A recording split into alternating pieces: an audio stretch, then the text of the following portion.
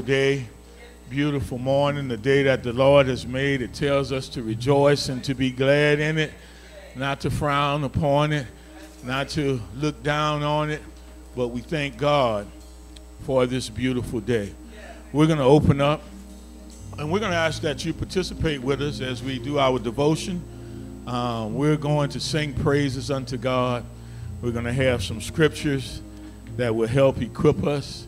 We're going to pray, and we may have an opportunity for a testimony. So let us, in this devotion time, let us prepare our hearts to worship God. Amen.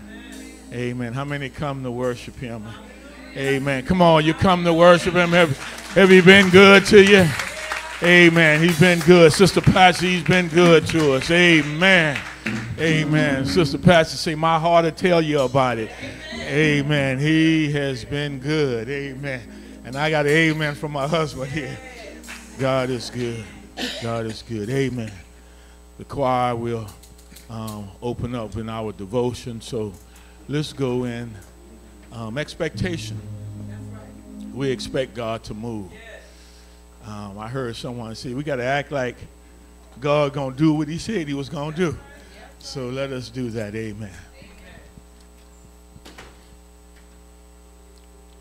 By the riverside, down by the riverside, down by the riverside, I'm gonna lay down my burden. Down by the riverside to study war no more. Well, I ain't gonna study war no more. Ain't gonna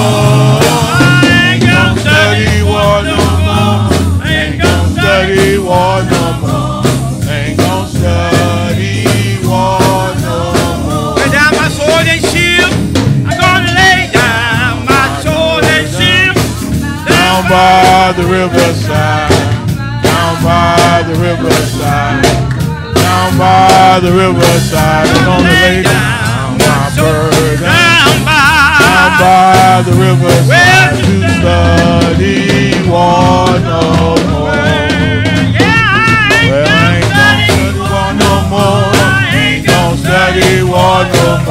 Ain't gonna study war no more. Don't study war no more. Ain't don't study war no more. Ain't don't study war no more. Put on my long white robe. I'm gonna put on my long white robe. Down by the riverside. Down by the riverside. Down by the riverside. I'm gonna put on my long white robe. Down by the riverside.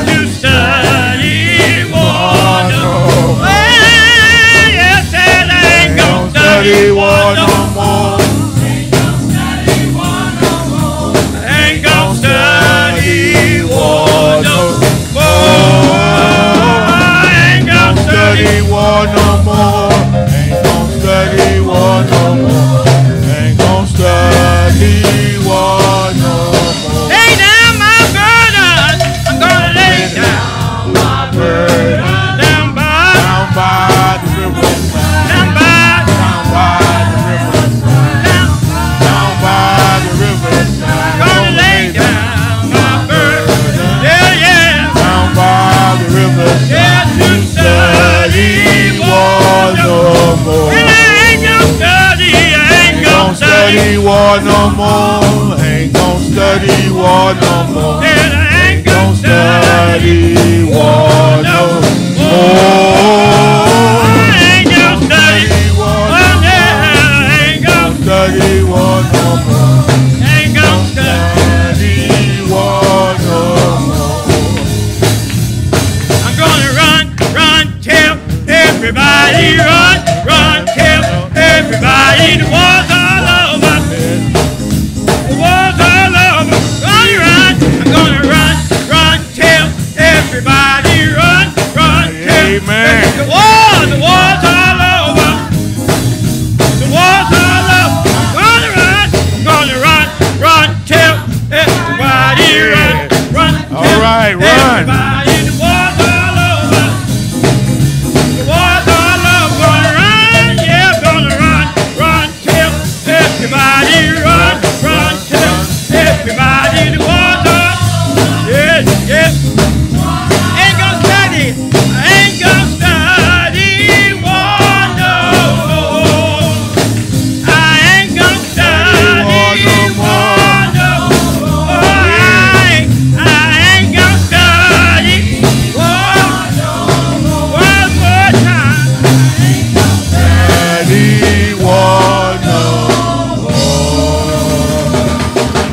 Amen. Amen. Amen. Amen. I ain't gonna study war no more. I didn't know that run part. I was running though, boy. We gotta run. All right, you're gonna have to teach me that. Amen. Choir knew it though. Amen. God bless you. Amen. Let us go with the same fervency and energy of praising Him in our devotional scripture reading. Deacon Harris is going to open up with our scripture, followed by our first prayer. Deacon Juan. Good morning, Bethany. My scripture this morning comes from Psalm 25, verse 1 through 7. Unto the Lord do I lift up my soul. O my God, I trust in thee. Let me not be ashamed. Let not my enemies trample over me. Ye let none that wait on thee be ashamed. Let them be ashamed within transgression without cause. Show me thy way, O Lord. Teach me thy path. Lead me in thy truth and teach me, for thou art the God of my salvation. Unto thee do I wait all day. Remember, O Lord, the tender mercy and thy loving kindness, for thou hast been ever of old. Remember not the sin of my youth, nor my transgression. According to thy mercy, remember thou me, for the goodness sake of the Lord. My scripture this morning comes from Psalm 25, 1 through 7. May God have the blessing reading here and the understanding of his holy word. Good morning, saints. May we bow our heads, please. Oh God, we come humbly today to hear your word on these four walls. The Reverend Benson will dedicate all the words that we need to listen. And God, will me and everybody learn something about it, especially about you, God. And I want to say a special prayer for the whole country, that right now it's very hard, God, for everyone. It's not going to be easy. It's never going to be easy. We just got to have faith and prayer and trust in you and lead us and guide us. And the little ones, we need to take care of them. There's a lot of them that, oh God, they need help. They really need help. God, we ask you all types of things I wish I could say, God. But we leave it in your hands to take care of us one day at a time. We thank you, we adore you, and we need you. In Jesus' name, amen. Amen. Thank you, Deacon Harris, for the scripture, Psalms 25. Love that song. Amen. One that I stand on. Amen. And also Deacon Juan for that prayer. Our second scripture comes from the book of Psalms also. Psalms number 66, verse 16. It says, "Come in here, and I will declare unto you, all ye that fear the Lord, what he has done for my soul." Amen. That's Psalm 66, verse 16. our second prayer will come from Deacon Clark. Bow your heads, please. Father God, we come once again. Thank you. First of all, just thank you, Lord. So many of us have gone through the week with trials and tribulation, and you blessed us. You got us here at a new day, a new week, dear Lord. Lord, we can't thank you enough, dear Lord. Dear Lord, we ask that you bless those that are here, bless the ones who want to be here but could not. Bless those that are still going through, dear Lord. Lord, we ask for world peace, dear Lord, and we ask you to forgive us of our sins, dear Lord. Dear Lord, we ask prayer for all that are here, dear Lord. We ask you blessing right now in Jesus' name. Amen. Amen. Amen. We thank you all for your presence. We thank you that you come to honor and to worship God. Amen. We come to honor and to worship him. We thank him for his presence in our life. This will conclude our devotion. Amen. And we thank God. I do just want to say as we close our devotion, this young man right here, I've seen him for the last few weeks. He has blessed my soul. Amen. And he comes along past that. I think that's the young man you referred to. Young man, bless you. Bless you for coming and continue to come. That God may speak to your heart. Amen. It's just a joy to see you every day. Amen. So we thank God for our youth, and we thank God for each of you. Now let us go higher in our worship and our service. God bless you. We're now back into the hands of the pulpit. Amen. Thank you, Deacon Ray. I want to say good morning to everyone. God bless you. We're grateful for the privilege of being alive. You got to be alive to enjoy anything. Amen. So the first thing, you're alive in Christ, and we thank God for that. We're going to have our reading of our articles of faith, which we usually put 2 on the back of the program, so you can know in what you believe. We've covered justification and regeneration. This morning we're looking at sanctification and perseverance of the saints. Articles of faith. What do you believe in? And you need to know what you believe in. I believe in Jesus Christ. I believe in God the Father Almighty. I believe in the triunity of the Lord, Father, Son, and Holy Spirit. And without him, we are unsaved and lost. So there's a lot to know about the word. So when someone is questioning you with a big word like sanctification, you might understand what it is when you have read this article and then read the scriptures behind it. Amen? So we're going to invite you now to stand as we read the articles of faith, what we believe in. We ought to believe in something. You don't believe in anything, you'll fall for everything. These are the words, we're going to read them together. Sanctification. We believe the scriptures. So here we go. 1, 2, 3.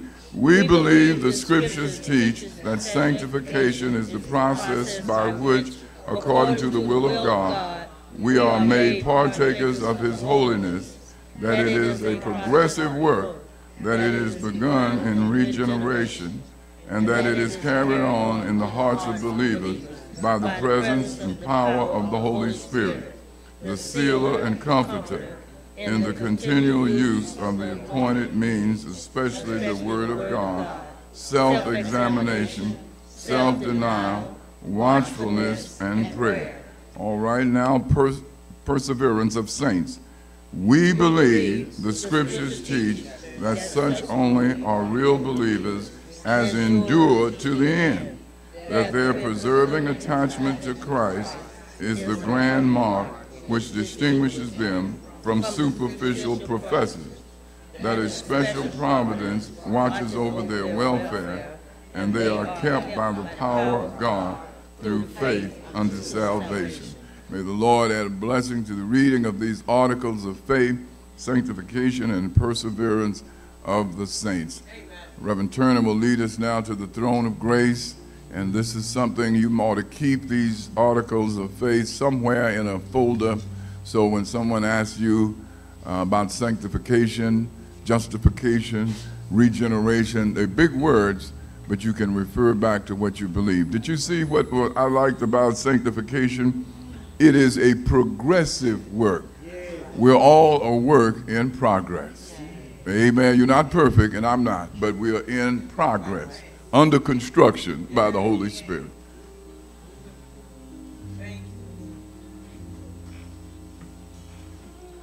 Father God, we come to you in the name of your Son, Jesus, God. We come thanking you first, Lord, for bringing us in this place, God. We come thanking you for our young people as they are coming in greater and greater numbers, God. We come asking for hands on deck, God, not just in the young people, God, but we are asking for our men to return to the church, Lord. Yeah. All ages, God, because we need the leadership and the firmness that they come with, God. And we cannot do this just as women raising children, God, but we need that dominance, God, back in the church, God. Bring back real leadership, God, real conviction, real salvation, God, that we will not turn back to our old ways, God, real repentance, God.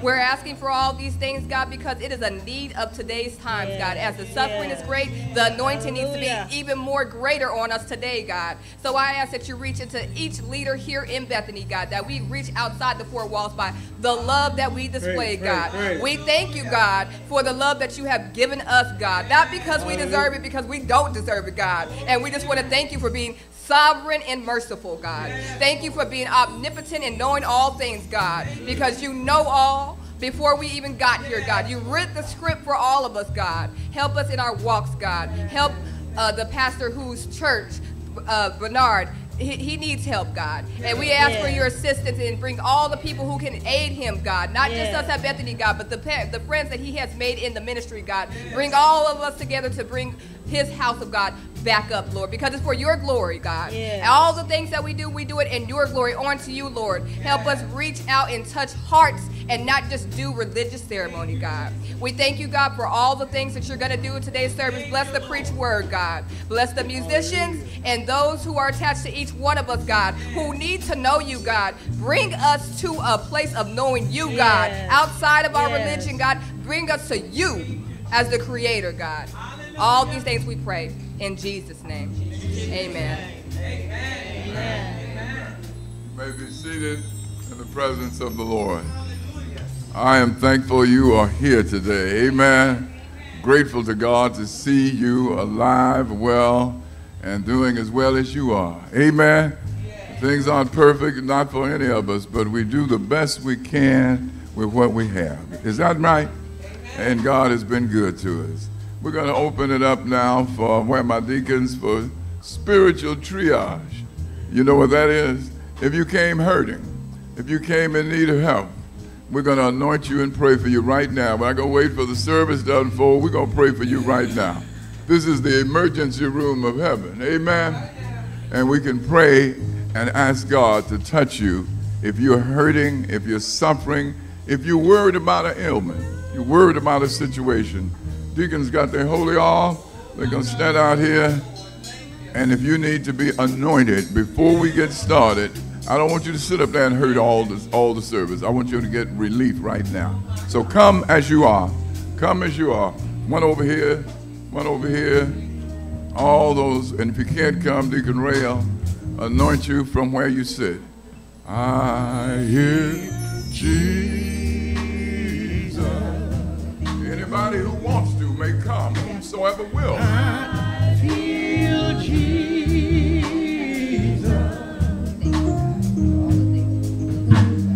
I feel Jesus in this place. In this place. Oh, my soul. Oh, my soul.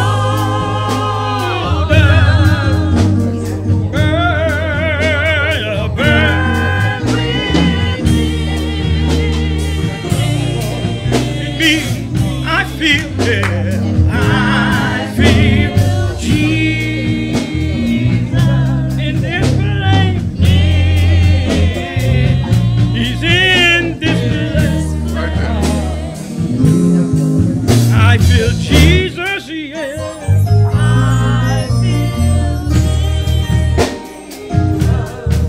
I feel Jesus, yes I do.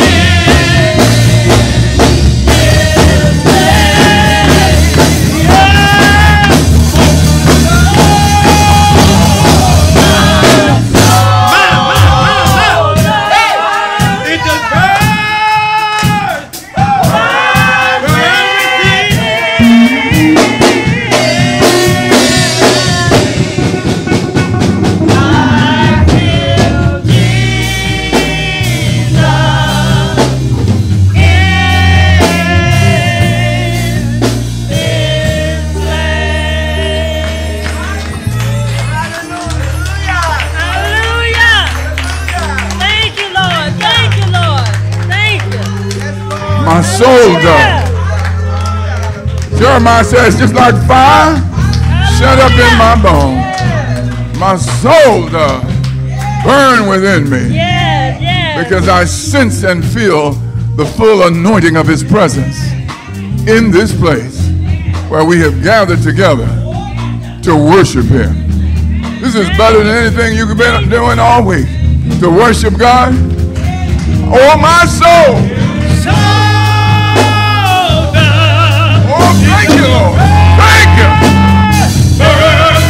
Hey, all down, way down in my soul, I feel it.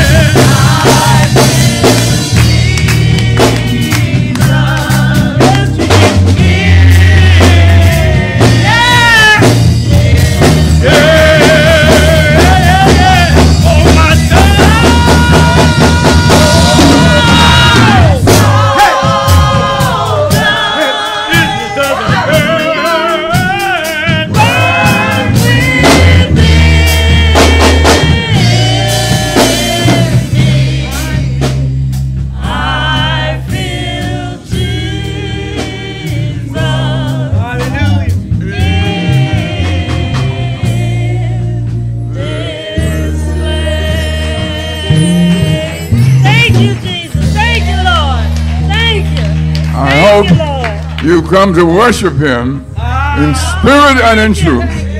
Only way to worship God is in spirit and in truth.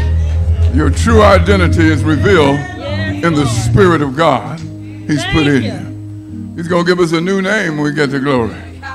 New name, new song, brand new robe, everything new. Old things pass away.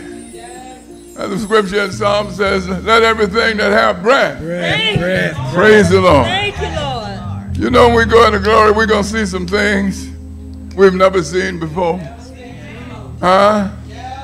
I mean, I really think we're going to see all kinds of living creatures praising God. Amen? Living creatures, angels, all kinds of created beings. Of all the creation on earth, only 10% that we have here are known. 90% of the things God made are still unknown. Yes. Insects, bugs, sea creatures down below. I said, I'm not swimming down there to find out what they look like either. They'd probably swallow me as an hors d'oeuvre. But God has made some strange things, but everything will be praising God. Everything that have what? Breath will be praising God. All right, we're going to praise God this morning. I want to thank God for, we got a blessing. We prayed last week for one on this side to get a blessing. And we prayed for one on this side to get a financial blessing. Y'all remember that? Did you remember the short-term memory you have? All right. We got blessing. Where's Rose? Rose is here. Rose is going to give us a short testimony. Come on, Rose. Come on up, baby. She got a blessing. Say amen. And this is not the first blessing Rose got. Amen. She can tell you herself. Good morning, Bethany Church. I want to thank God. I want to thank God because God is a way maker. I know some of us know not, but February 26th, our vehicle was parked in front of our home, and it got sideswiped by a pickup dually carrying a 30-foot trailer with a car on top, and it just sideswiped our vehicle. And we've been struggling with the insurance company to make good, on the claim that we filed. And I thank God for perseverance, because of, many, many phone calls and those who went up to bat for us. I thank God for those too. And I got a phone call Friday at almost 2 p.m. telling me they will honor the claim. So now I can pull my truck. So we thank God. We thank God. Amen. Amen. Amen. Can God do it? He can do it when nobody else can. And they sure don't like to pay claims these days. Amen. They want to get out of it and do everything they can. But we thank God the money is coming. Amen. Amen. Everybody like to hear that, don't you? The money is coming. Don't you like that? Make you smile? Amen. Well, we're going to thank God for Rose and Juan. Now we're going to do an impromptu worship on this one song. Amen? I said, what does that involve? Last week I asked the men to join the ladies up here to sing. Didn't I say that? All right, as I used to say, I don't say that anymore. They used to say, if I'm lying, I'm dying, but I ain't gonna say that. I'm not lying, amen. I asked the men to join the sisters, amen. Now, I want to thank God for Brother Harris and Deacon Harris and Deacon Clark, but I want the rest of the men who are going to join us on this song. When they get the hang of it, you come on up and stand up here and sing. Amen? Amen. Huh? When we were in high school, somebody started off singing and everybody started joining in. Is that right? I won't join in. I won't do that this morning. I cut up last week. But men have a way of joining in when they're singing fight songs. Amen? Is that right? So we want you, if you want to come down, come and join us. I'm going to bless the Lord. How does it go? I'm going to bless the Lord with me. Boom, boom, boom, boom. I'm going to bless the Lord with me. Y'all can get that? I'm going to bless the Lord with me. Come on and bless the Lord with me. And we say, hallelujah. Come on, man. My babies are coming. Look at my babies coming. Come on. We're going to praise him. We got to praise him. Come on, my baby.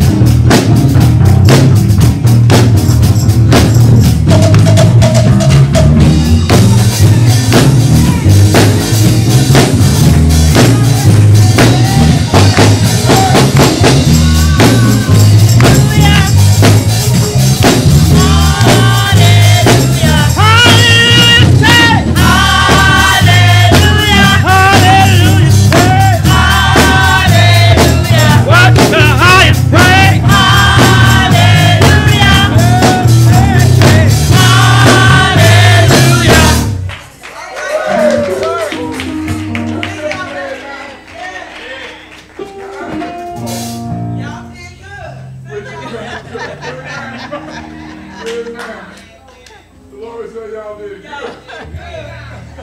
Praise the Lord. That's what you want when you come to church.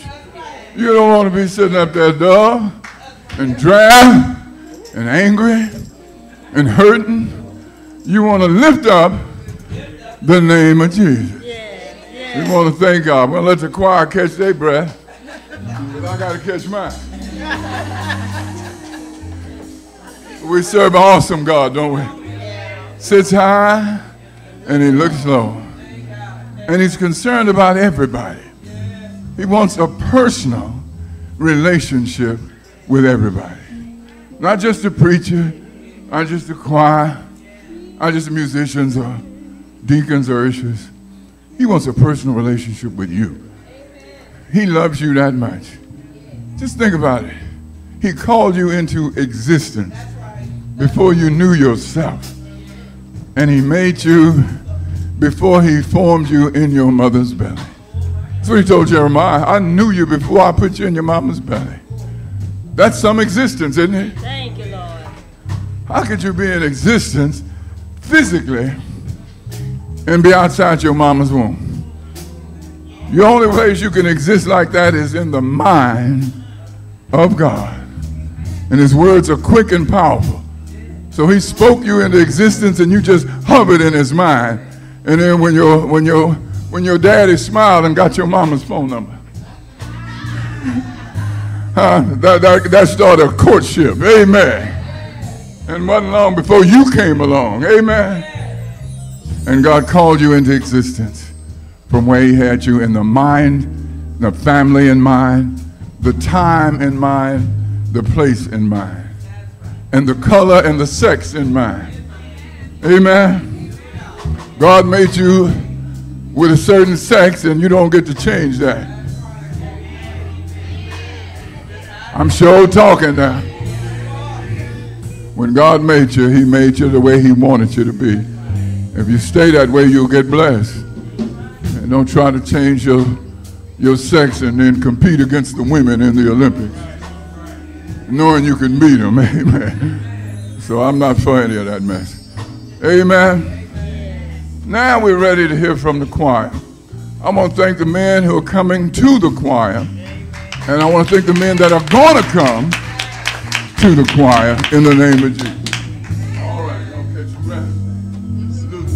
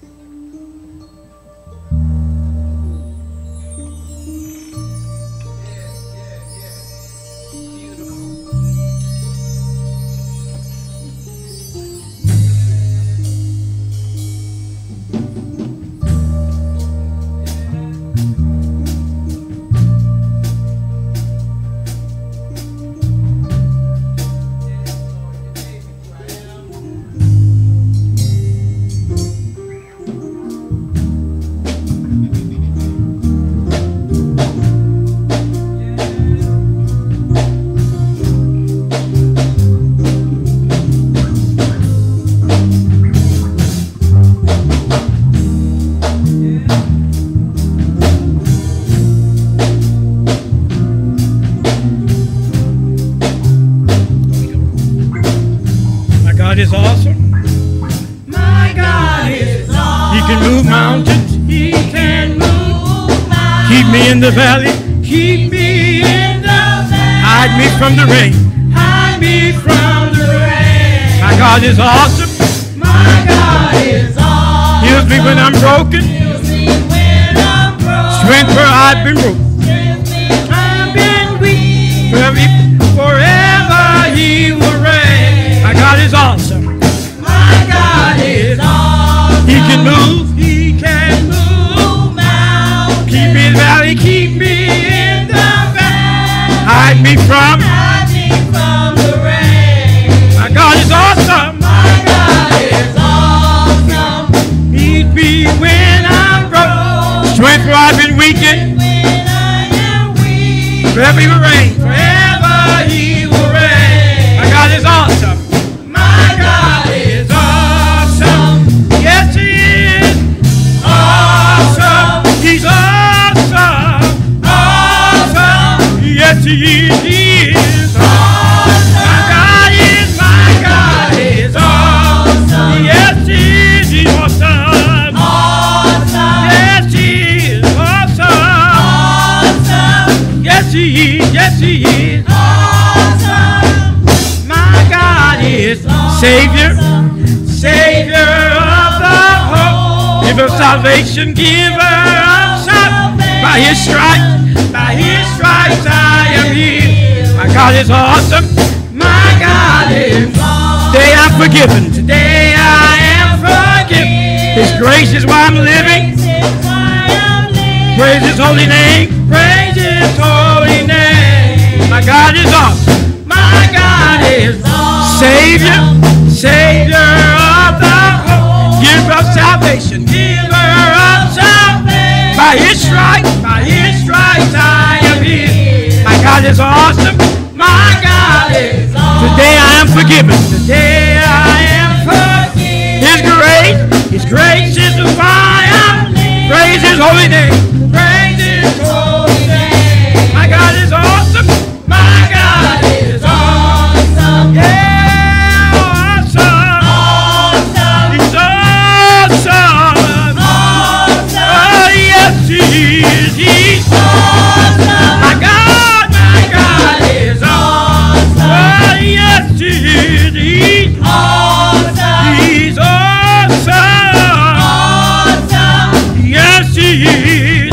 Awesome. Well, He's mighty. He's mighty. He's mighty. He's mighty. He's mighty. He's mighty. He's awesome. Yes, He is. He's awesome. He's mighty. He's mighty. He's mighty. He's mighty. He's mighty. He's mighty. He's mighty. He is awesome. Yes, He is. Awesome. He's holy, He's holy. He's holy. He's holy. He's holy. He's holy. He's holy. He's holy. He is awesome. Oh, yes, He is. Awesome. Well, He's great. He's great. He's great. He's great. He's great. He's great. He's great. He's awesome. Oh, yes, He is awesome. Awesome. Well, He's mighty. He's mighty. He's mighty. He's mighty. He's mighty. He's mighty. He's mighty. He's awesome. Oh, yes, He is. Awesome. He's holy. He's holy. He's holy. He's holy. He's holy. He's holy. He's holy. He's holy. He's holy. He's awesome. Oh, yes, He is. Awesome. He's my provider. Provider. Provider. Provider. Provider. Provider. Oh, yes, He is. Provider. Awesome. He's awesome.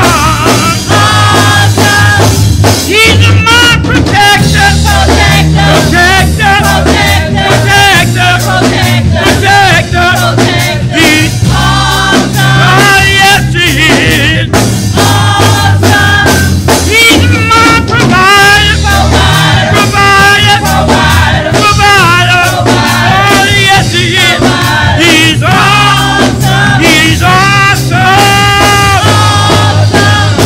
He's my protector. Protector. Protector. Protector. Protector. Protector. Protector. Awesome. Awesome. My God is awesome. He can move. He can move. Keep me in the valley. Keep me in the valley. Hide me from the rain. Hide me from the rain. My God is awesome. My God is awesome. Heals me when I'm broken. Heals me when I'm broken. Strength where I've been weak and strength where I've been weak. Let's praise His holy name. My God is awesome. My God is awesome. Awesome. Awesome. Awesome. Awesome. He's awesome.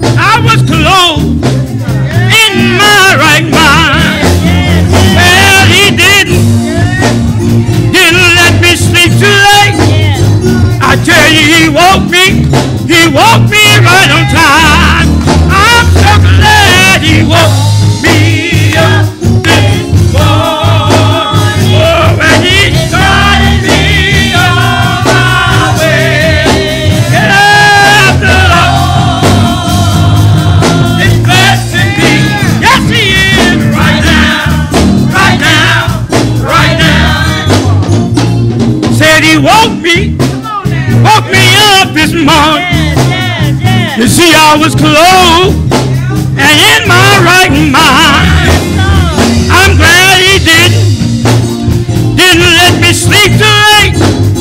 Well, he woke me right on time. Glad that he woke me up this morning. Oh, and he started me on my way. Yeah, the Lord is blessing me right now, right now, right now. The Lord is blessing me. Say, the Lord is blessing me right now, right now, right now. Oh, yeah.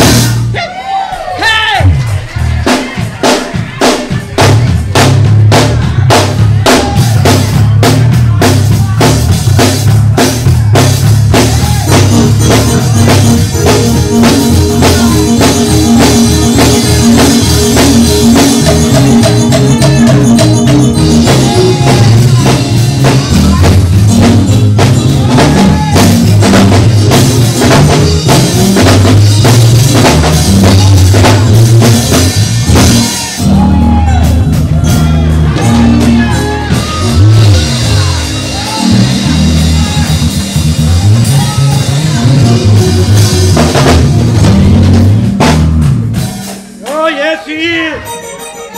He blessing me right now. Right now. Right now. Oh, yeah.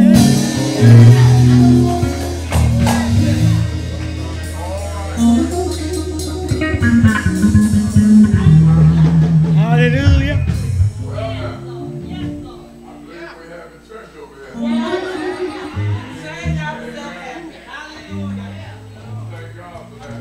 Glory. How can they hear without a preacher? The word has to be taught and preached and declared. Amen. But I like to have a little activity, a little worship. Amen. That's just as good as that Louisiana gumbo I had. You got to feel it. Amen. You not only taste it, but you feel it. Amen. I went down to Louisiana for the first time.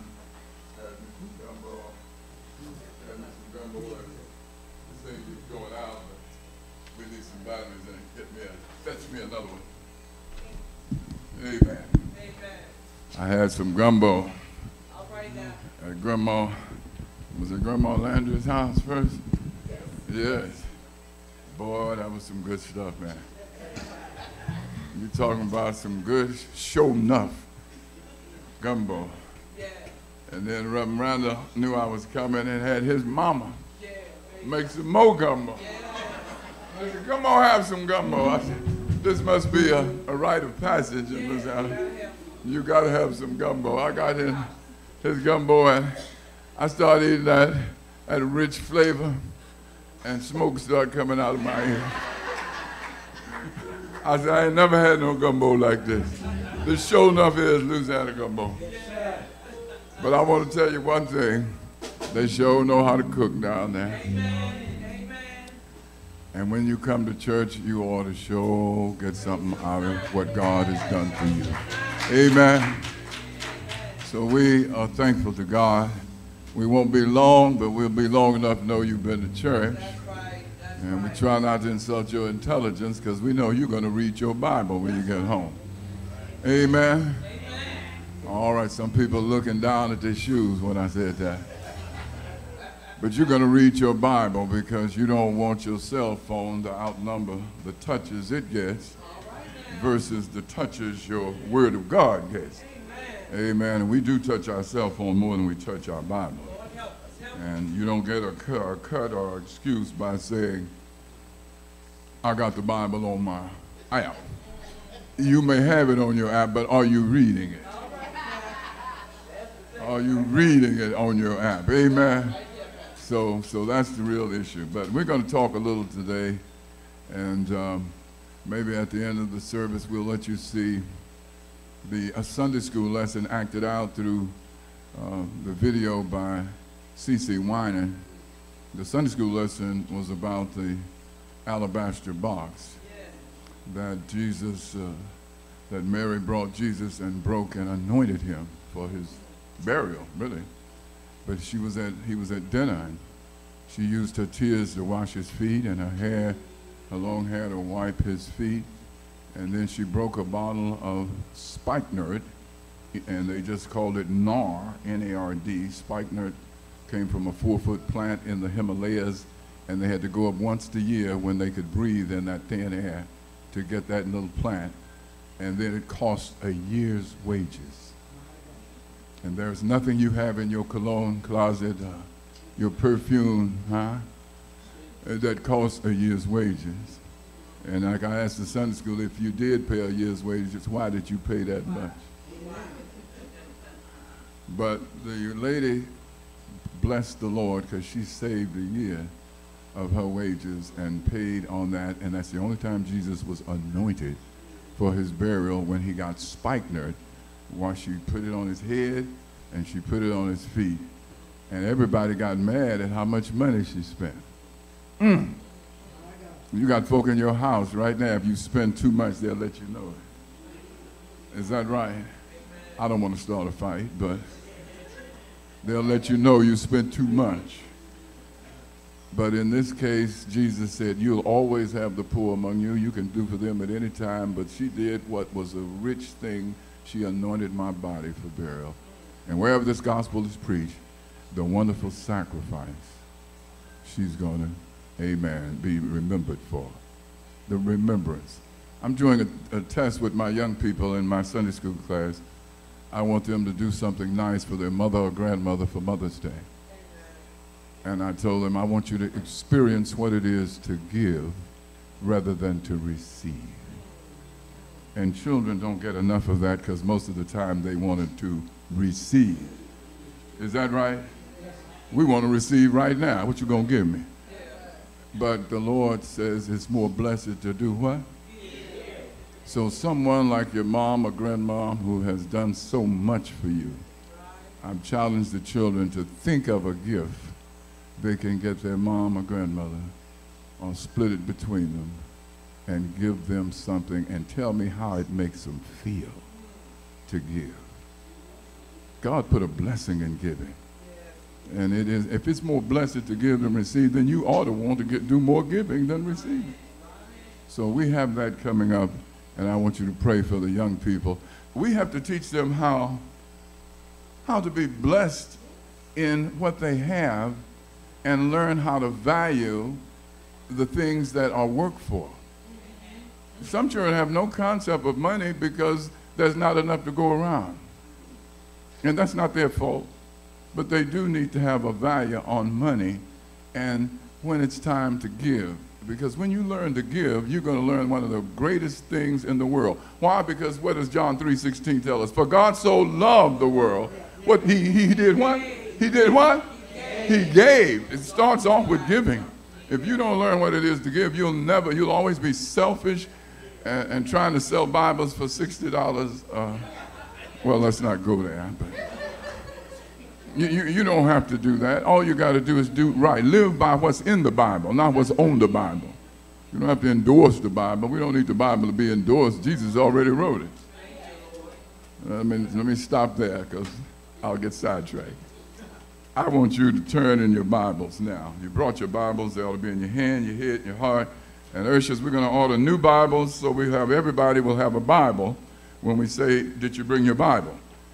It ought to be one of three places. Where? Heart and your head.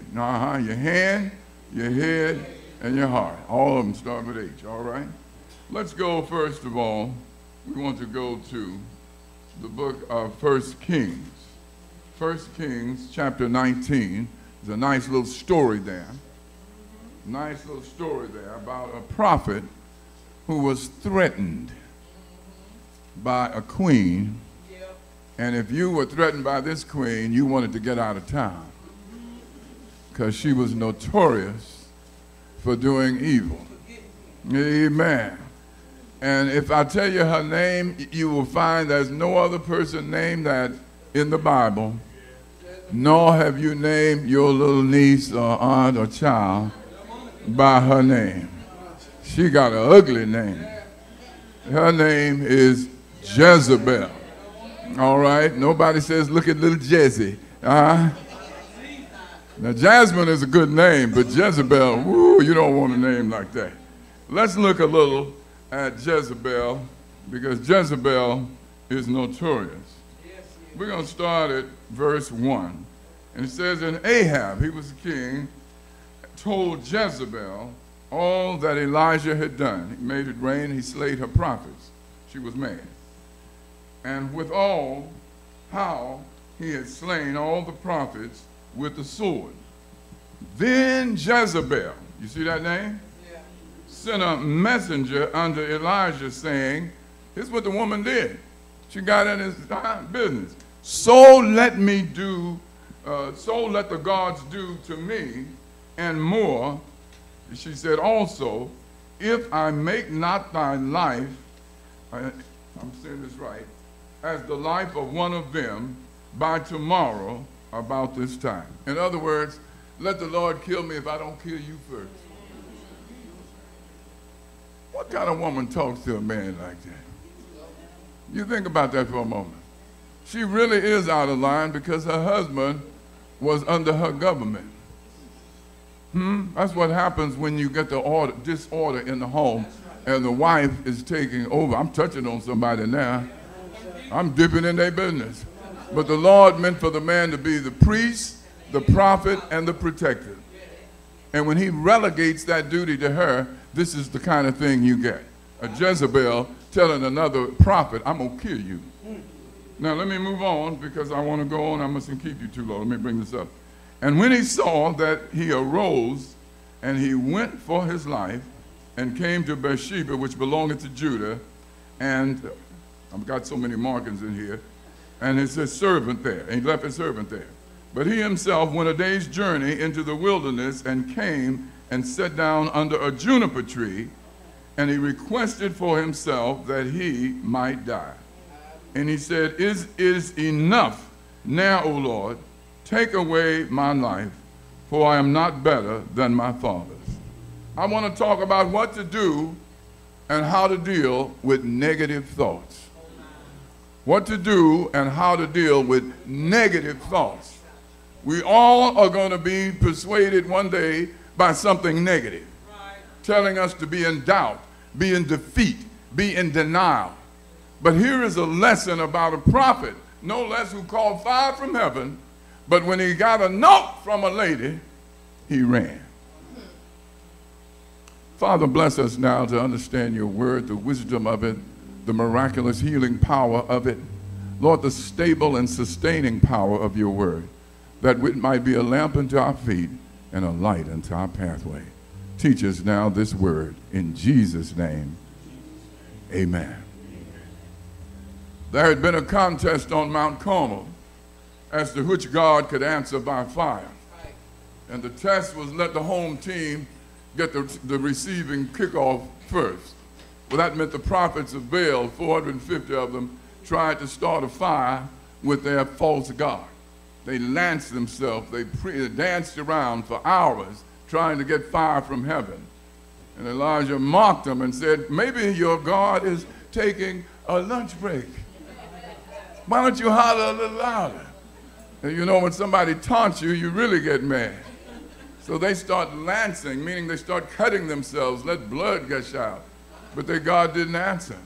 And after a while, he said, now that's enough of that. Tear down the altar and let's build an altar unto God. And when he did that, he called on the God of heaven to answer by fire. And that fire was answered when the Lord, can you see him in space like a laser beam coming down to the planet, right on the mountain, and then right on the altar, and then hitting that altar, burning up the bullock, burning up the wood, burning up the rock, and then licked up all the water around it. God showed up and showed out, and he showed them what he could do. Now that made, and then he said, now slay all the false prophets of Jezebel. And they did. And then her husband, Ahab, I don't know why I want to say knucklehead, but that's what he was. He went home and told mama, they killed all your prophets. Looked like he should have been in charge, really. But he wasn't. He went on and she said, she writes this note that we just read to Elijah, so let the gods do to me and more if by tomorrow this time you are not dead. And when he saw that, he got scared. And he decided it's time, as we used to say when I was growing up, to book. It's time to leave. And he ran from her. Sometimes negative thoughts can put us on the run because somehow we're not prepared for the negativity that it brings. Someone once said that a negative thought is 80 times more powerful than a positive one. People can tell you, yes you can, and somebody comes and say, oh no you can't. I had a cousin like that. Or this and that happened. And they will bring you down so quickly that your faith will wane. God wants you to have faith, even as a mustard seed, that you can move a mountain and you can say to that mountain, be removed. But when you allow the negativity and the negative thought to come into your mind, it eats away like dye in a pail, and it just grows and makes you weak in your knees, weak in your faith, and weak in your resolve.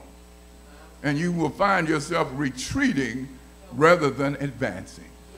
God made the armor for God and all the armor for advancement.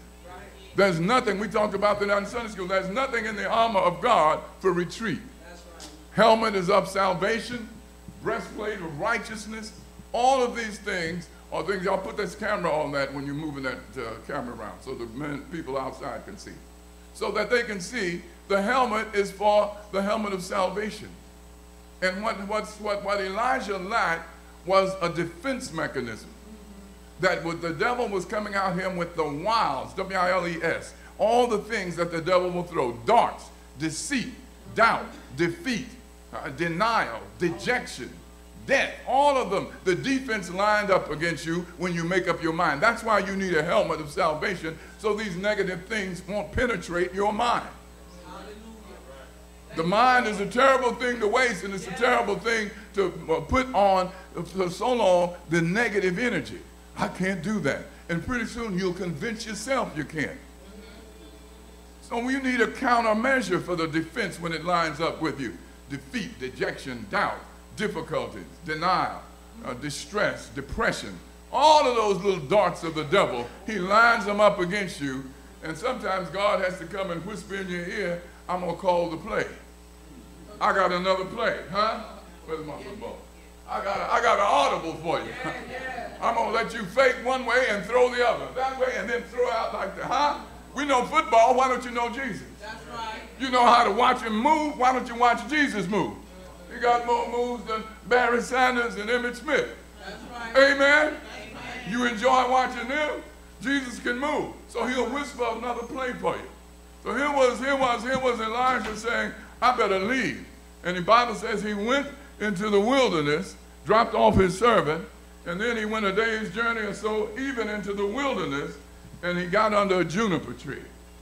And in that under that juniper tree, the Bible says he made a crazy prayer. Now it doesn't say crazy, but it gives the prayer, and you know it's crazy when you hear it. You know why?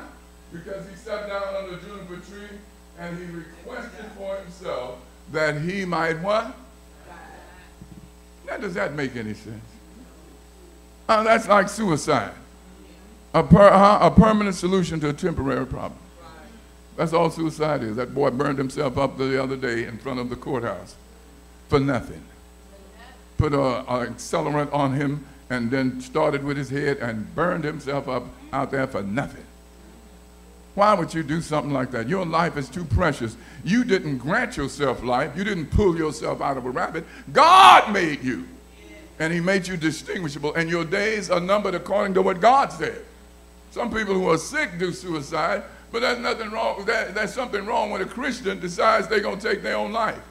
The Bible, what did Job say? The Lord giveth and the Lord does what? Blessed be the name of the Lord. You do not name your time when you're going to leave.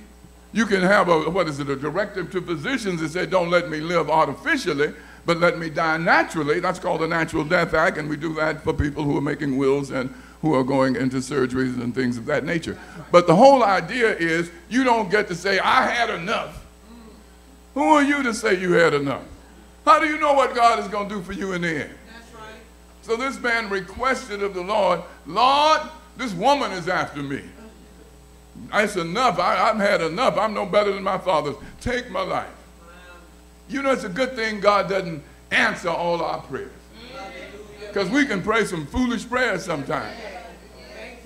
And just the other day, I found myself saying, Lord, hurry up. And I said, oh, excuse me, Lord. I'm supposed to have patience. And I prayed the wrong prayer. But you know how we get impatient and we waiting on something and it don't come? And I grabbed Sister Busy. I said, Lord, can you hurry that up?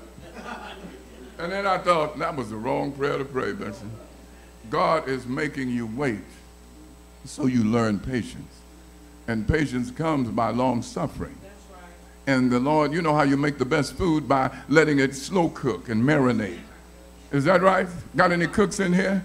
You don't never turn it up high as it go and try to cook. You got to let it go with a slow flame.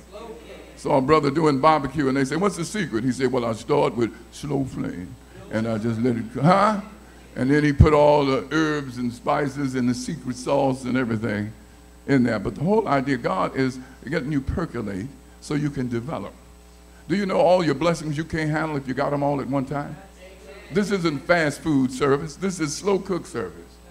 And the Lord prepares you before in as much as he's preparing you, he's equipping you before he blesses you. You got to get the lesson before the blessing, or you won't know how to handle the blessing. God gave you a lot of money right now. We wouldn't see you till next year after you spent all the money. I need prayer now. Why were you won the lotto and didn't come back and give God 10%? Huh?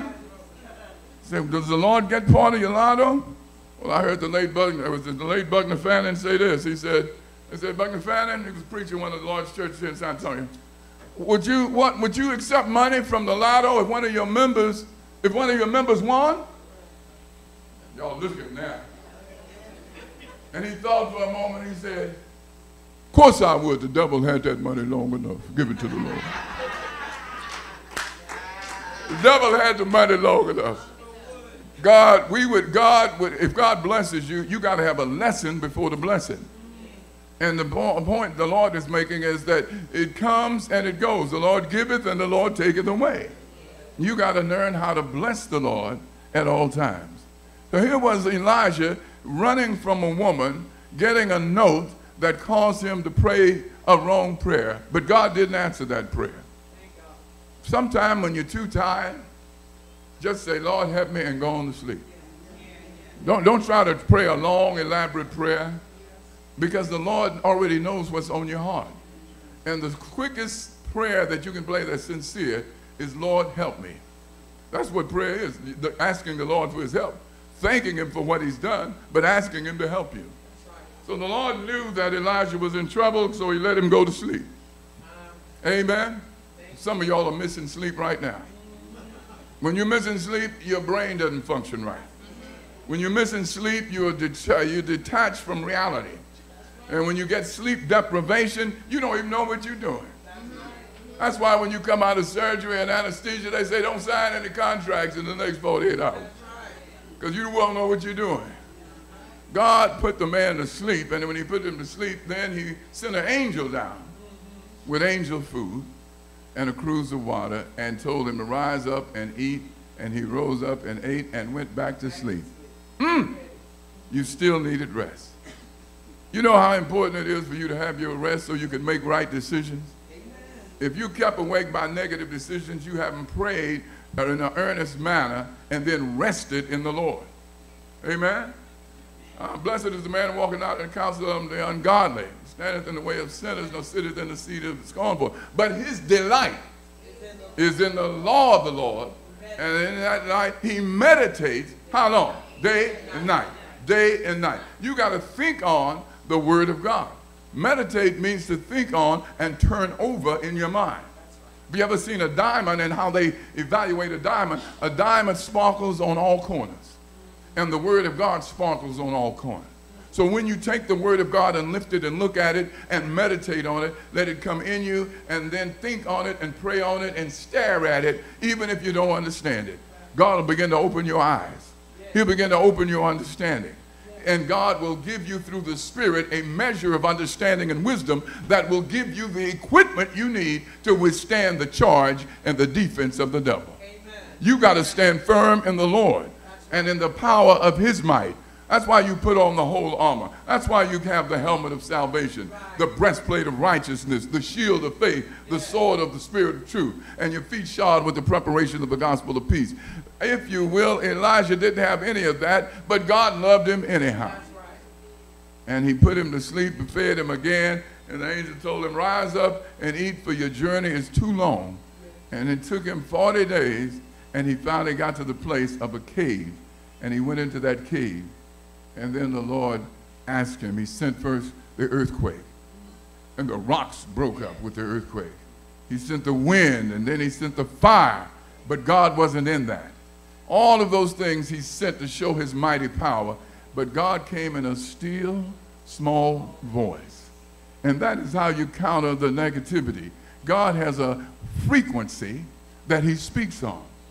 He called Samuel when Samuel was just a little boy living in the house of Eli. Samuel, Samuel, Samuel. He called him 4 different times. 3 times he ran up and asked Eli, thou callest me. He said, I didn't call you. Thou callest me. No, I didn't call you. Thou callest me. No, I didn't. But go back and when he calls you this time, say, speak, Lord, for your servant hears.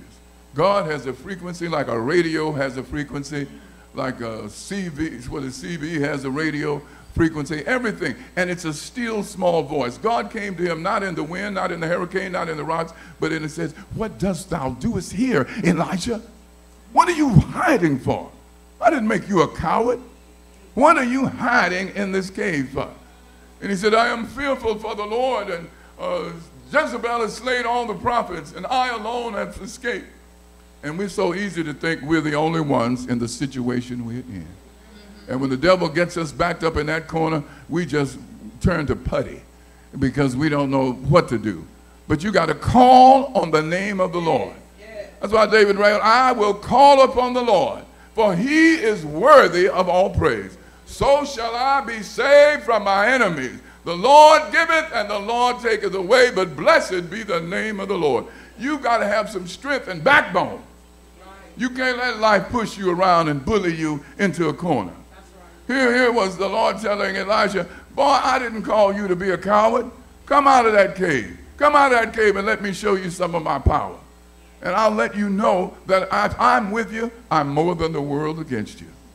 I don't know how the Lord made it like this, but you got to go through this thing called life that's very difficult. In life, you got to cry sometimes. In life, you got to get disappointed sometimes. In life, you got to get hurt sometimes. And the hurt is real. I'm praying for Pastor Bernard Willis, who lost his wife this year. I had to bury her. It was my charge to give her that funeral. That hurt me so bad because they were such a wonderful couple, 40 years married. They were in this church. And it broke my heart because I know how much they loved each other. I had to cry when I told you all to pray for me as I preached that funeral. And you did. And then to wake up the other day and see on KSAT News that his church had burned down. You lost a wife and your church burned down in the same year. I had to cry again. And my son in the ministry, having all that Job-like experience. But I saw him smiling and said that they may burn the building, but we're still the church. Amen. We are going to go on anyway. And that's what you got to have, some anyway and anyhow faith. That kind of faith will carry you through the difficulty. I don't know why God made it difficult, but he made it difficult to grow us and to make us stronger. And if he sent him through that, he's going to bring him up out of it. He's a strong deliverer. And sometimes he takes you down to bring you up. The exciting thing of a roller coaster is not just going up, but it's going down, isn't it? And that thing will climb you up and then drop you back down. Life is a roller coaster. But through it all, if you stay seated, if you stay with God, if you keep holding on, he'll take you around, he'll take you up, he'll take you over, curve you back in, and land you back safely. Our God is an awesome God. In his word do we meditate day and night. We'll be like a tree planted by the rivers of water. And what the answer for Elijah was not to run, but to meditate on God's word. If you meditate on his word, he will make you prosperous. You'll be like a tree planted by the rivers of water, Psalms 1 said. It will bring forth his fruit. Look at that. In his season. There is a particular relationship God has with you that you have a season. That it will be your season one day. You may have weeping in the night. You may have weeping in the morning, but in the late night, but joy will come in the morning, and joy will bring itself a victory of fruits for you. They that wait on the Lord will renew their strength. And the whole strength of that is to meditate on the word of God. You got to think on it. You got to pray on it. And if you can't do nothing, stare at it a while and see if God won't open your eyes. You don't have to be a theologian. You don't have to know Greek or Hebrew. God will bring you the message in a still, small voice. He'll say, get up and do such and such. Amen. I was taking medicine a long time ago, many years ago, and that medicine had a negative effect on me. I didn't know what was happening. And the Lord said, get up and read the drug interactions and side effects. And I got up and read that, And I said, you know, I'm going to put this medicine down because I believe it's the wrong thing. I put that down and got fatter and fairer and bigger. Hallelujah. Because the Lord told me what to do. Now, if he can tell me what to do, he can tell you what to do. And you got to get up early enough to listen and seek God's face. Don't get up to look at something crazy on the news. Everything in the news is crazy. You got to get up and meet God in his word, to meditate and think on, and to gather your thinking. And the mind is such a powerful thing that God made the mind, and they're trying to do artificial intelligence to mimic the mind. But the mind is a masterpiece by God's design. I was curious about that because the Lord said, we got to, if you will, confess with our mouth and believe in our heart. And I said, well, a belief requires a thought. And you got to have a thought in order to believe, and then you got to take that thought and believe on it, act on it, trust on it. So I said, Lord, what is a thought? And it was too rich for me to understand. How does the mind gather a thought? They said there are billions of neurons in our mind, and they move through the brain cells. And if they will, they have dendrites and all kind of ways they communicate. But their mind, they said, we looked at neurons, and they have portions. When there's movement, there's a certain degree of lighting up of those neurons. I can't understand all that, but God put it together in a good way so that we think 5 times faster than I can speak. If I said orange, you already down the road with orange juice already, huh?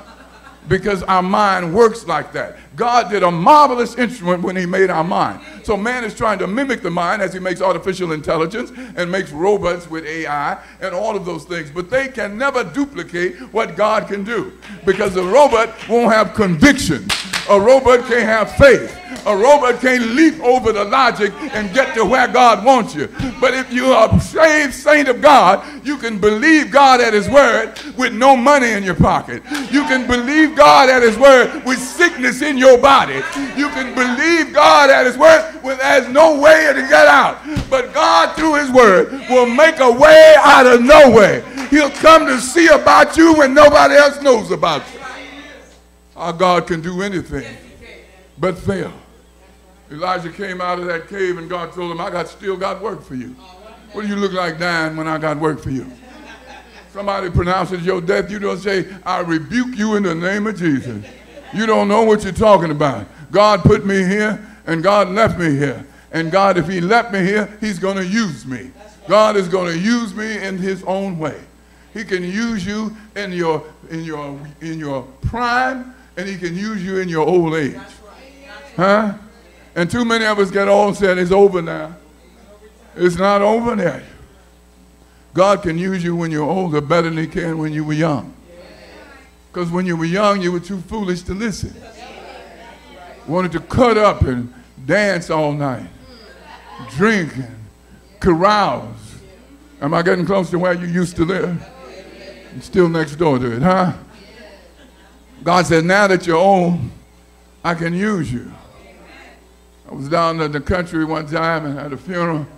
Old man got up and said, I'm really thankful to God I'm old, because the Lord is really using me. And I don't do such and such, and I don't do this no more. And the preachers in the roster on the pulpit said, you know, he can't do it no more. He ain't telling no more. If he could, he would. They busted up his testimony. Well, don't wait till you can't. Just let the Lord use you now. Let him use you now. Elijah was encouraged because he says, I left me 7,000 back in Judah that haven't bowed the knee. And when you go back, I want you to deal with that. And I want you to anoint one and anoint the other king, and I want him to go and know I have already had me some people reserved that you don't know about. God has reserves that we don't know about.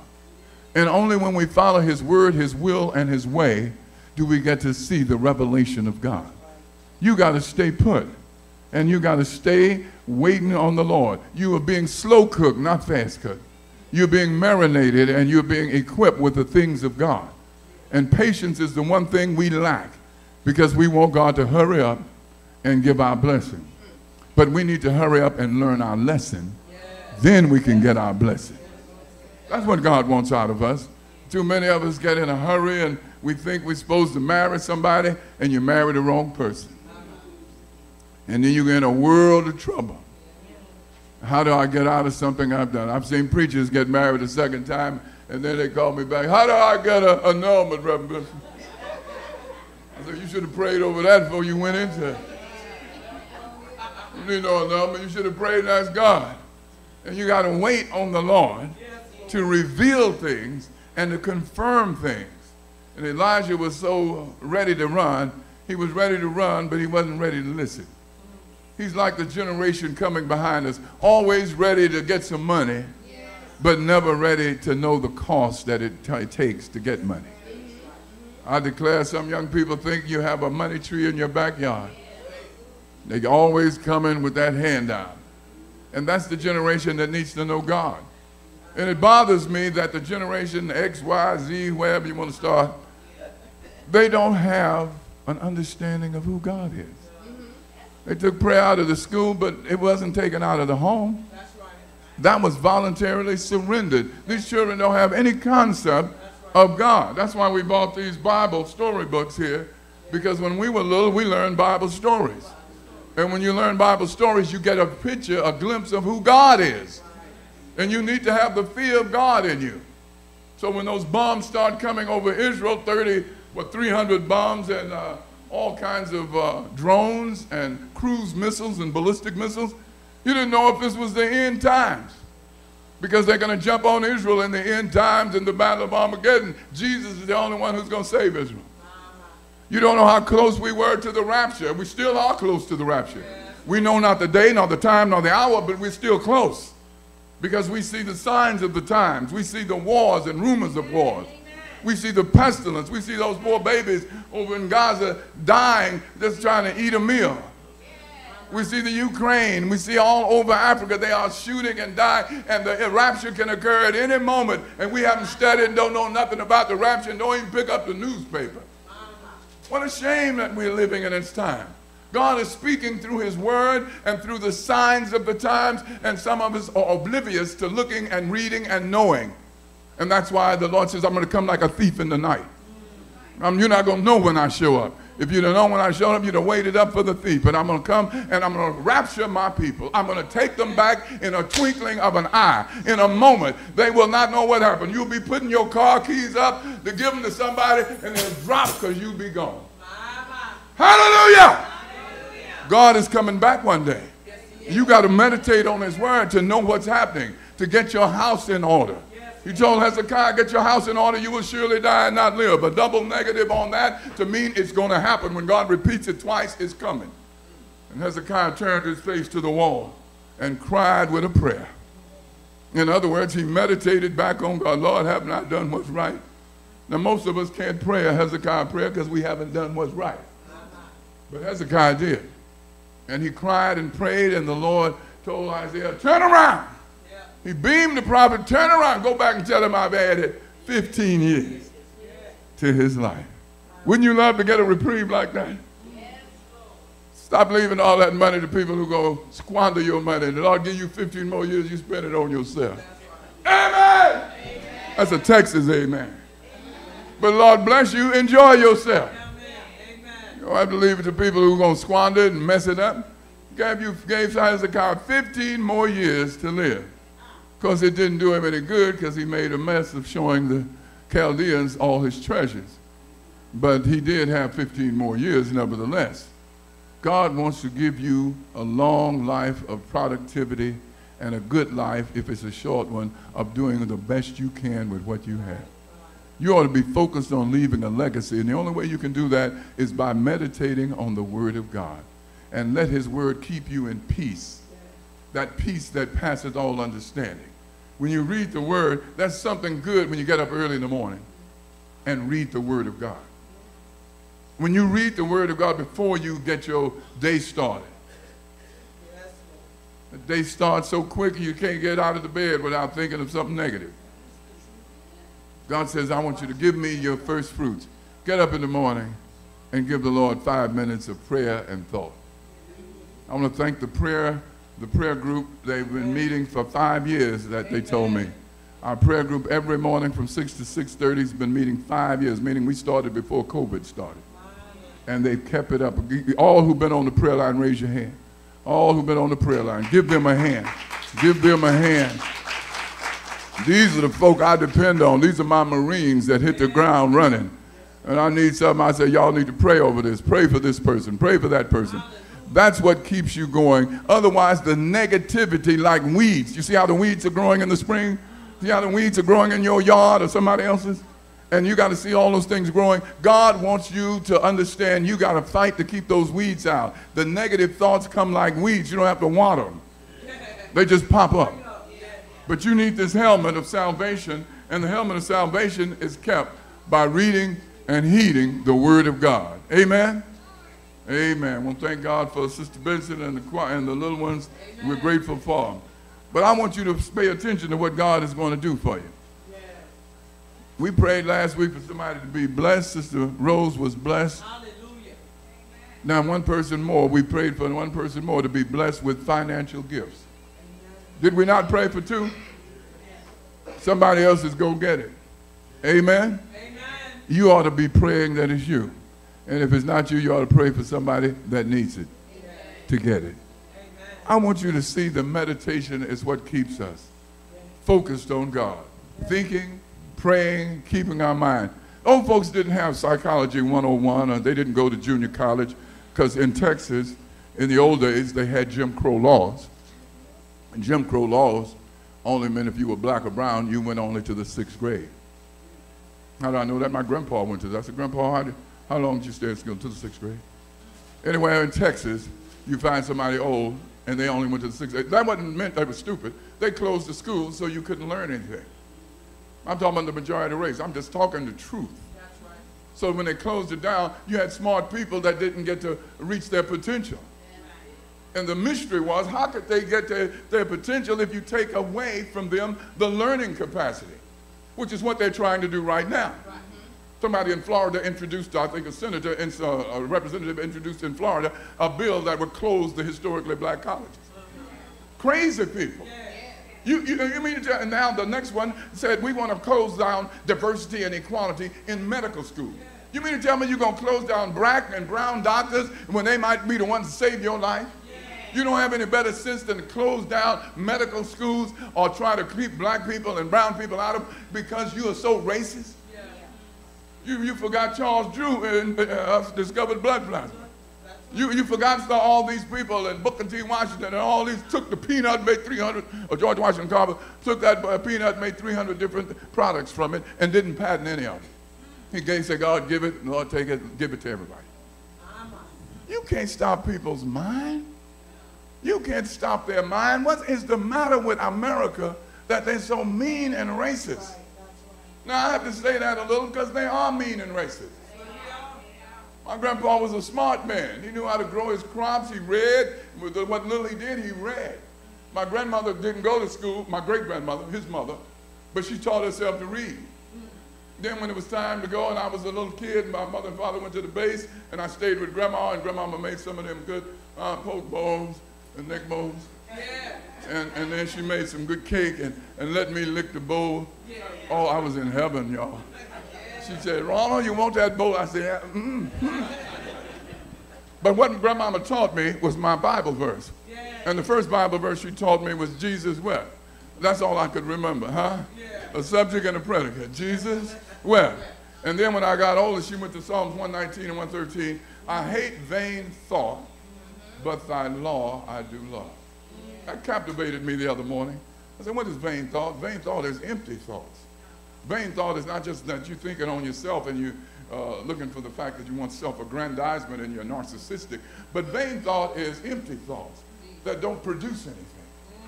And the Lord says, I want you to know that I am a God of productivity. And when you think on my word, when you meditate on my word, I'll make you prosperous. Yeah. I'll make you prosperous. So you got to think on the word of God, not just to be prosperous, but to be a benefit to God's kingdom in the advancement of that kingdom as you witness to others. Amen. That's what God wants from you. Yeah. He wants that meditation, and negativity comes in, and we sit down time we see the problem, the defense lined up. I ain't going in. I ain't going to make it. You won't know until you try. You won't know until you burst through. You won't know until you pick it up and say, I'm going anyhow. You got to have some anyhow courage. People don't come back from injury because they wish themselves happy. They get up and work every day. They work over that injury, and then when they come back, they can run down that field, do what they need to do. We are so lethargic and lazy and so negative when things don't go our way. If things didn't go our way, our ancestors' way, then we wouldn't be here. That's right.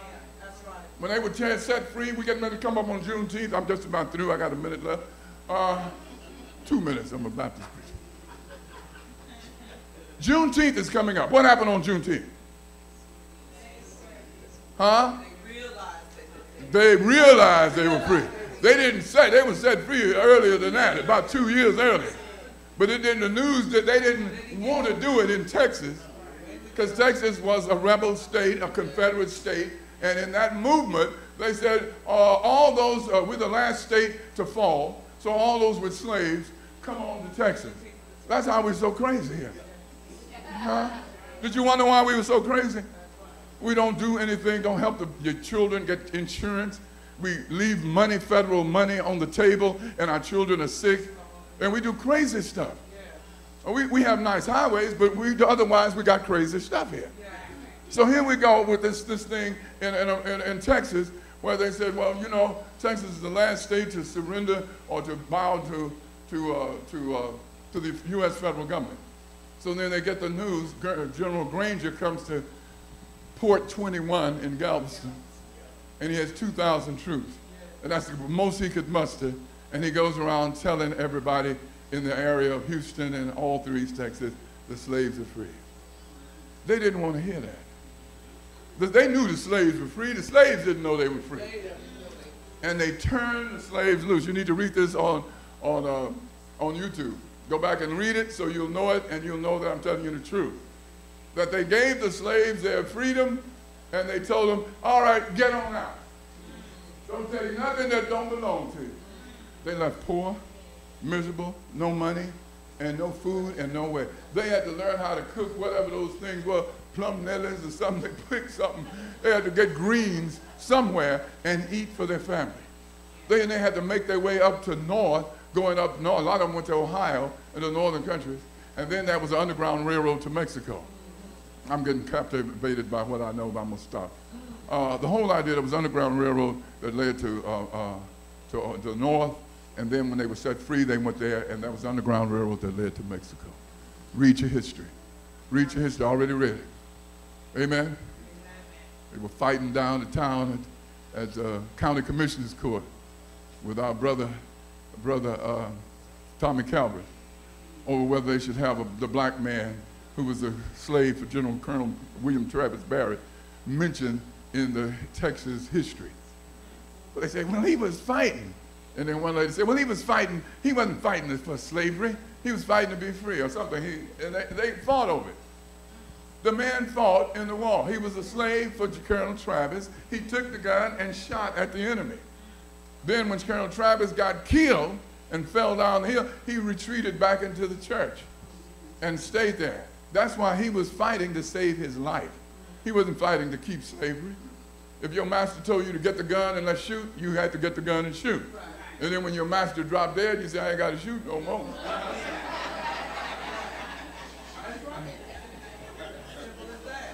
I'm just telling it like it is. Well, that's a lot of things I can cover, but I'm going to stop for the sake of time. I want you to learn the importance of why you're here. Who am I? Why am I here? And where am I going?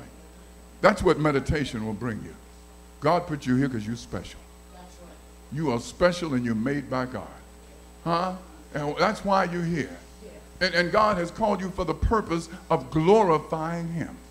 You glorify him with how you testify. You glorify him with how you live. You glorify him with how you help others. And stop being so mean. Amen. That's my Texas amen. We can really get mad. I ain't giving them no more. That's why you got $1.36 in your pocket.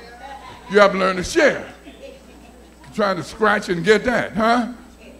God says, and then where are you going? Where are you going? Where are you going? After you leave here, where are you going? Where are you going when this body goes back to dirt? Where are you going when ash is ash, dust is dust? Where are you going? What is in your spirit that will take you somewhere? You better know Jesus.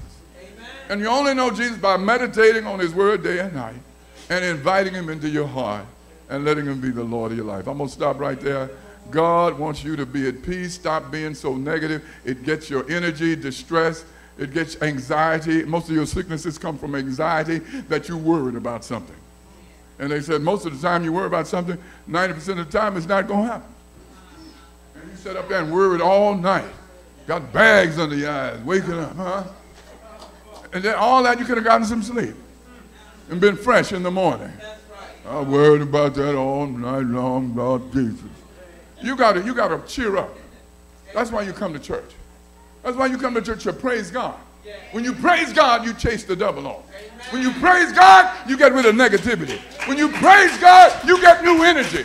You'll mount up with wings as eagles. You'll run and not be weary and walk and not faint. God wants to give you that. Who wants to get some energy up? Who wants the Holy Ghost in them? Who want to give God a praise? God wants you to praise him so you get out of that negativity. Put on the whole armor of God and let him get you ready for the next day. And you can go in there, and so shall you be saved from your enemies. I will call upon the Lord, who is worthy to be praised. So shall I be saved from my enemies.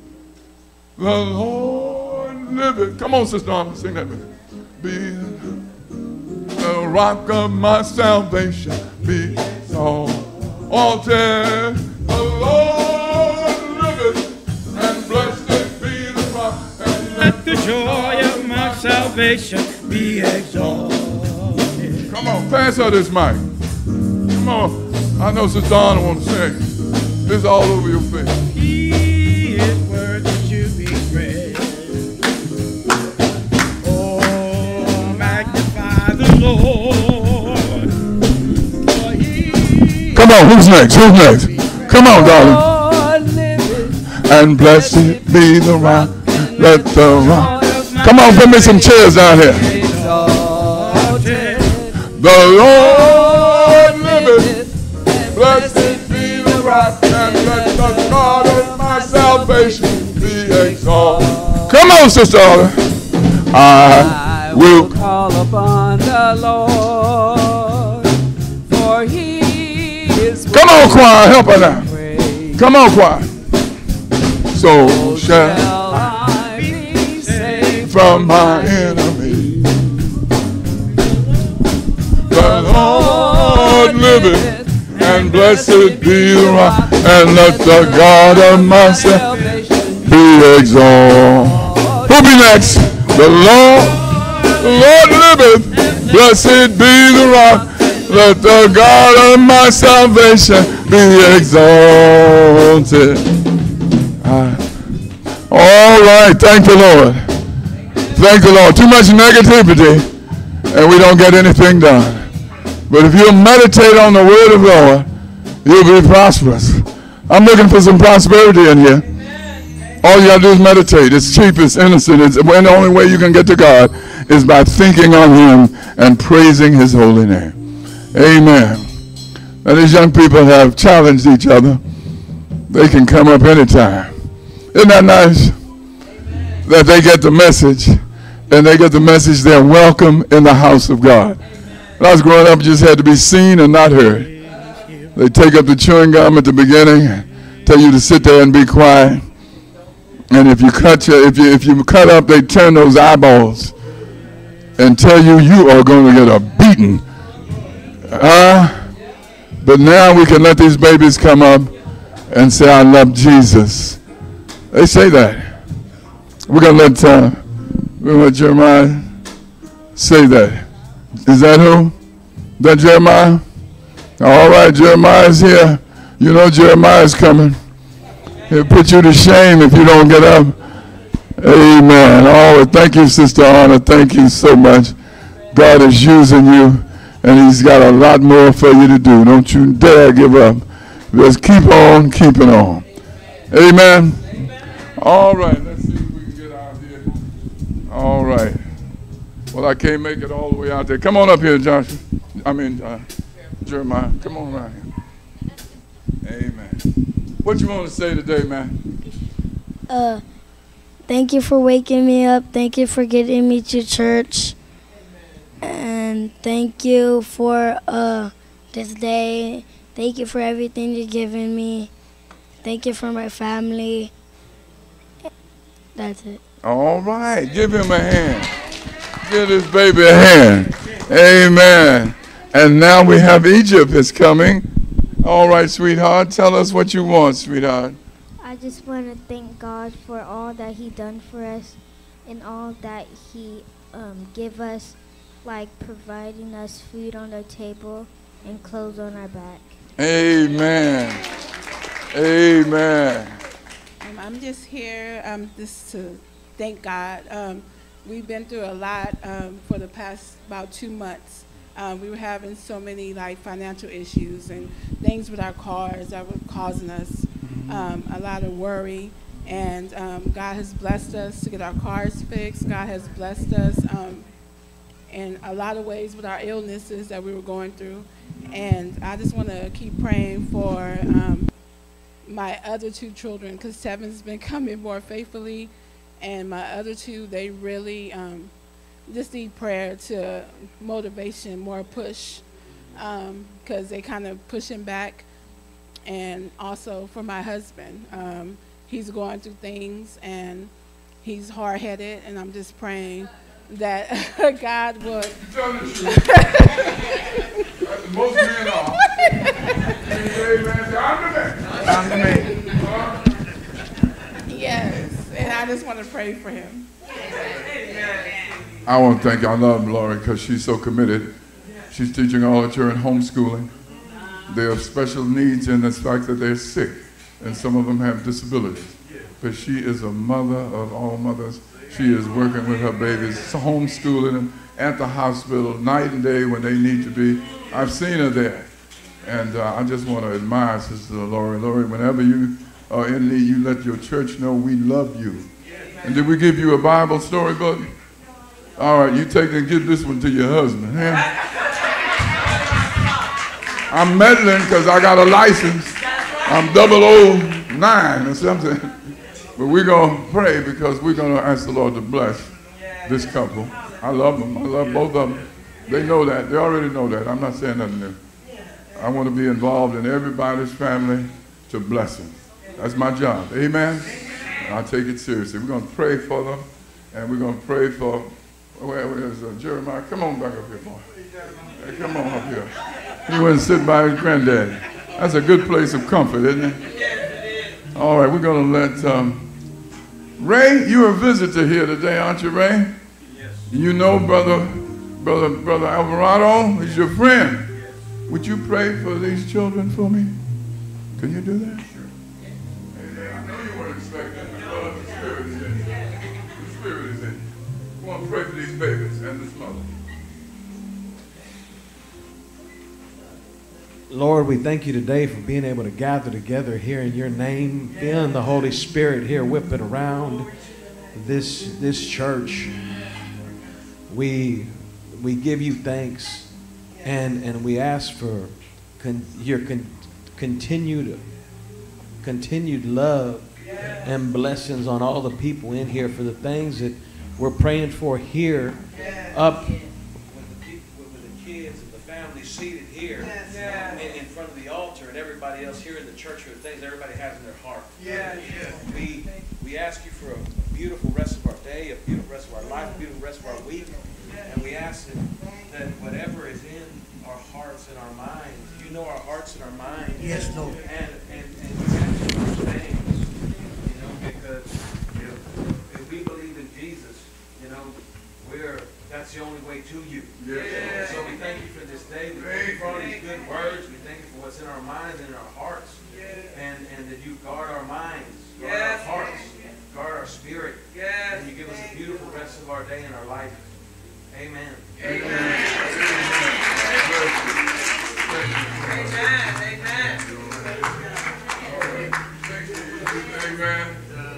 Amen.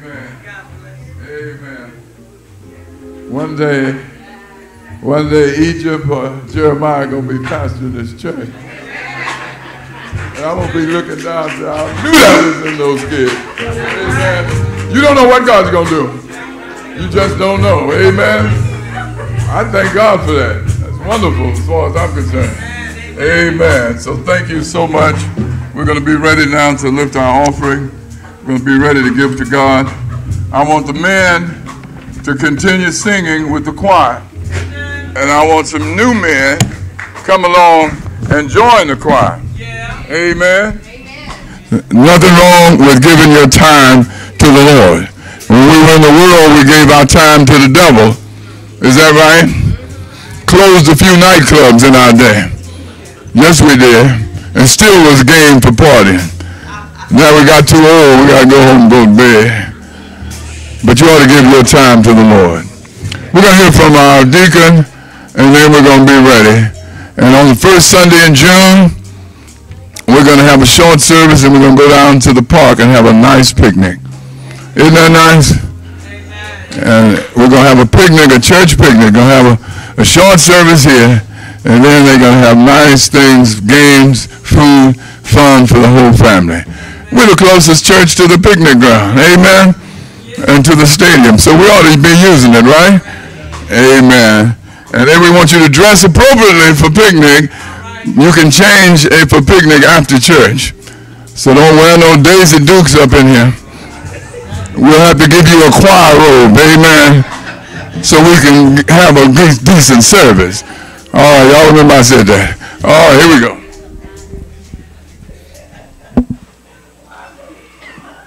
These are the scriptures for giving. In reference to God and his holy word, let there be no more walking and talking during the reading of the scripture. Thank you. 1 Corinthians chapter 16, verses 1 through 2. Now concerning collation of the saints, if I have given order to the church of Galatia, even so do ye. Upon the first day of the week, let every one of you lay by him in store, as God hath promised him. There be no gathering when I come. 2 Corinthians chapter 9, verses 6 through 8. But just I say, he who soweth sparingly shall reap also sparingly, and he who soweth bountifully shall reap also bountifully. Every man according to his purpose in his heart, so let him give, not grudgingly or necessity. For God loves a cheerful giver. And God is able to make all grace abound towards you, that ye always have all sufficient in all things, may abound to every good worker. Malachi chapter 3, verses 8 through 10. Will a man rob God? Yet he have robbed me. But ye say, wherein have he robbed thee? In tithes and offerings. You are cursed with the curse, for ye have robbed me, even this whole nation. Bring ye all the tithes into the storehouse, that there may be meat in my house, and prove me now herewith, said the Lord of hosts. If I will not open your windows of heaven and pour you out a blessing, that there shall not be room enough to receive it. May God have blessing on the reading here and understanding of his holy word. Amen. All right. We're going to let you give now for those who'd like to give in the benevolent offering. Ralph would have the benevolent plate. This is for the mission and educational work of the church. And then for the building fund, we're going to ask Deacon George to get the building fund basket. If you'd like to give to the building fund, we invite you to do that. And then also want to give the tithes and offering may come to the Lord's altar and bless what you give and then leave it in the receptacle there on the miracle jar. Is that all right? You may come at this time, all who wish to give. Now, if you're giving to the benevolent, raise your hand, or the building fund. Deacon George will come and get your offering.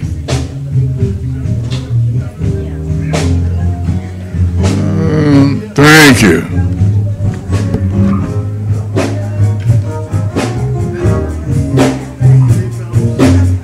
Thank you.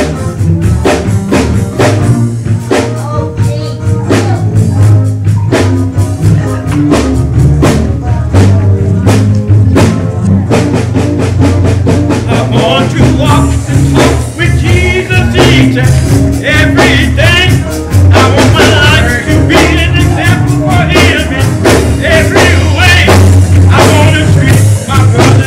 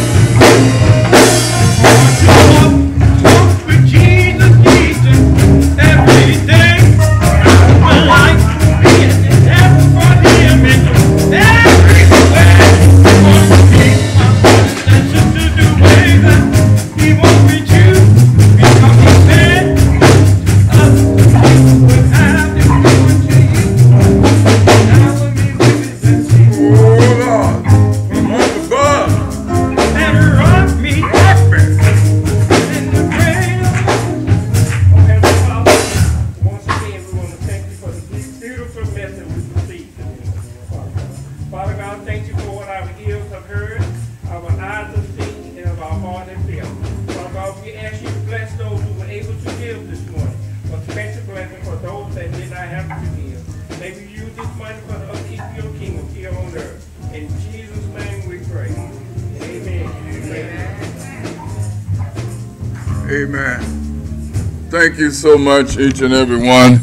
I want to encourage you to come back to Sunday school. Amen. It starts at 8:45. What did I say?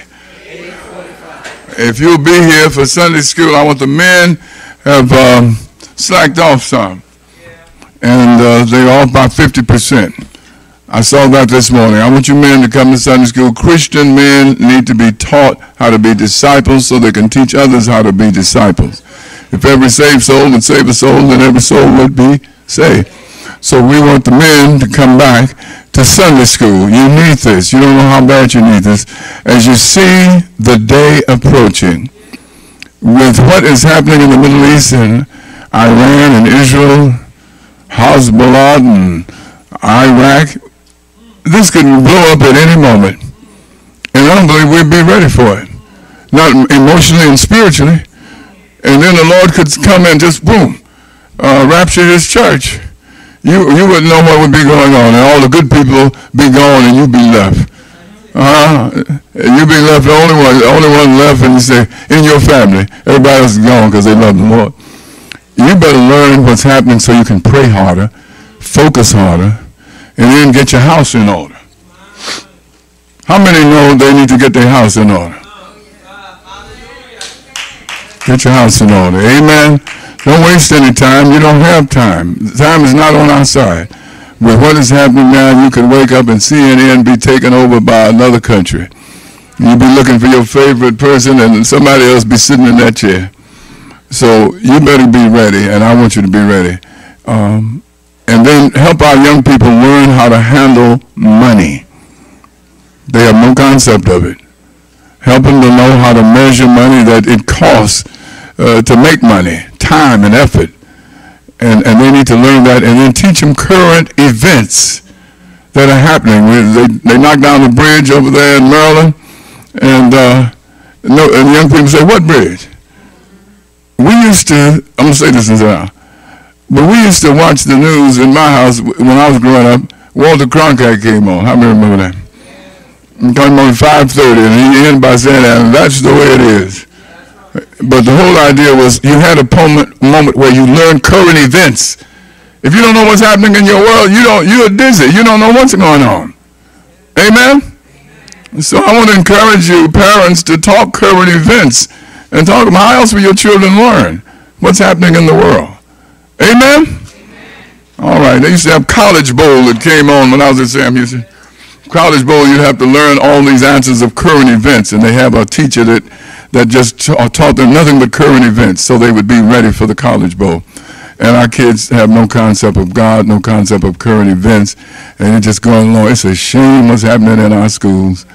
Won't let them mention anything about God, won't let them talk about their own history, and then want to close down diversity when the person who saves a senator's life may be a black or brown or yellow man that they didn't want to go to college in the first place. I just saved your life. Huh? It sounds like a Cleon. I should have died. Well, then I'll let you die then. But racism has no place in America. Though it's embedded, it has no place. And we've got to teach our children, and our response is not to retaliate, but to love everybody. And if they don't love us, we're going about our business. Amen? All right, I'm through with that now. We're going about our business, do the best we can, and we're not trying to retaliate against anybody. I think that's what they fear. We're not as mean as you. All right, I'm through. All right. Shall we stand? And next Sunday is first Sunday. Is that right? No, it's the fifth Sunday. Fifth Sunday is next Sunday. Everybody come fifth Sunday, and on the first Sunday we're going to have dinner. The first Sunday we're going to have dinner, not the fifth Sunday. I don't want to work Sister Arnetta too hard. God be with you till we meet again. God be with you. God be with you. God be with you. with you until we meet again. Come on here. God be with you. God be with you. God be with you until we meet. Yeah, come on, give us our prayer. Now, may the prayer.